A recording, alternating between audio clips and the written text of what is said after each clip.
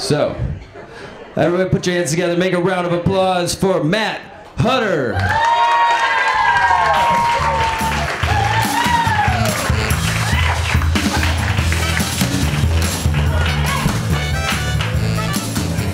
Thanks for coming out, everyone. Thank you, Teddy.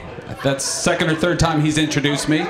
I was talking to one of my coworkers the other day, and he was like, "How's the comedy gig going?" And I'm like, "Pretty good. I'm going to a place I've never been to on Thursday. It's called Pickles and Pints." And he's like, "You're doing gay bars now?"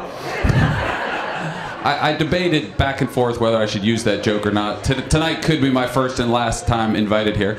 But my theme, for obvious reasons, tomorrow, all my jokes tonight have a theme of love and relationships because it's Valentine's Day.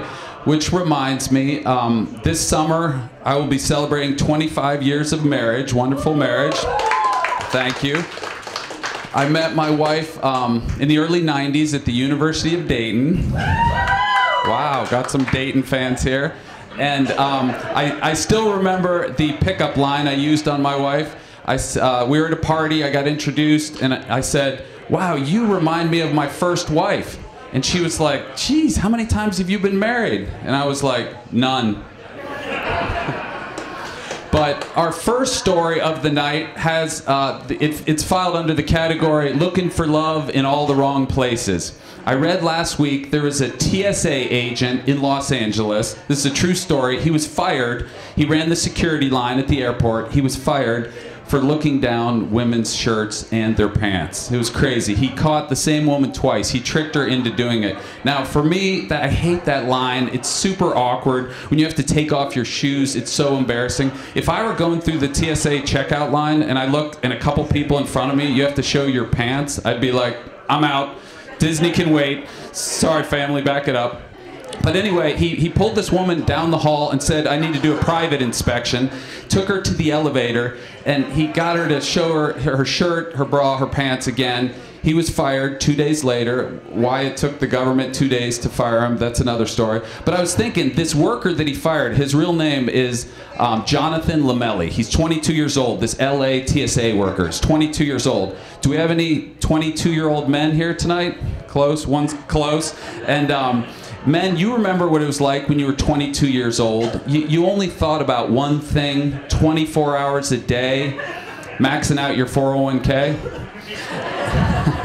And no, seriously, I think this Jonathan, the night before, the TSA guy that was fired, his coworkers, they were probably at a bar drinking beers, and they were like, "Johnny, my man, we dare you. I'll bet there's no way you can get paid to look down women's shirts." And he's like, "Hold my beer."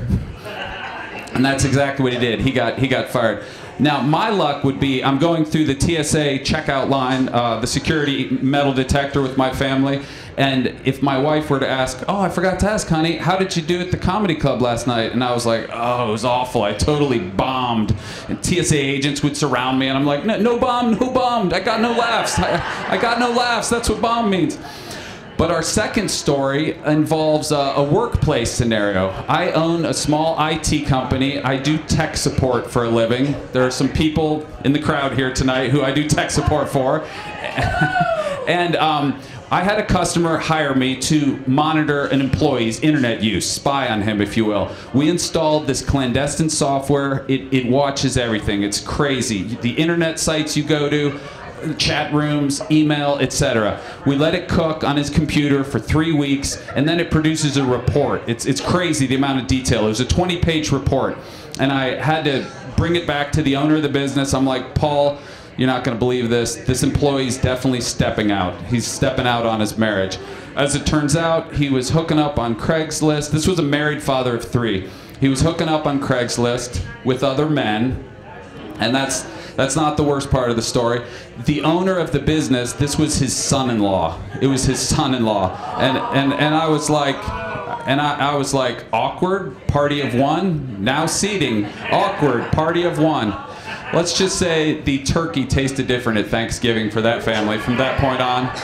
But I know some of you women in the audience are like, "Matt needs to install that security software on my family's PC." And probably most of the men in the audience are like, I need to hire a hitman so Matt never touches my PC. That's my time. Happy Valentine's Day. Thanks for coming out.